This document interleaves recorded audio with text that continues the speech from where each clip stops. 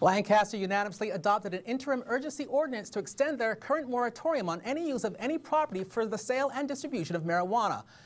Mayor R.X. Paris put out a word of warning to anyone thinking of fighting this ordinance. That are doing this could have serious, I mean, you could ruin your futures over this.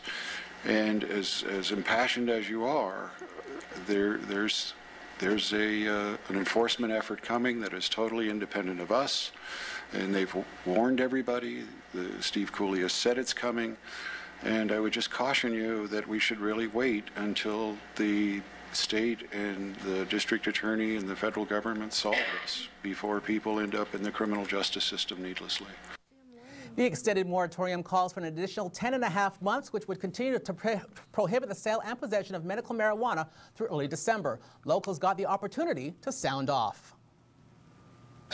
Let's remove it from this list of terrible things and call it what it is. It's just a plant that people have used medicinally for thousands of years.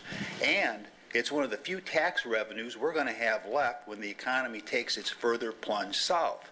Month after month, for people to come up here and state something about themselves that is so private, their medical history, that they should only go through with their doctors, physicians, specialists, but still yet have to come up here month after month and be judged by a panel of 5. Make that regulation.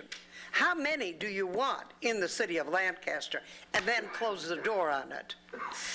Let those that have the authority to regulate it, which is the state of California.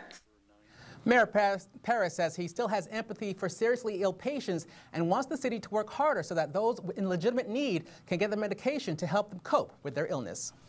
Tonight, an alleged fugitive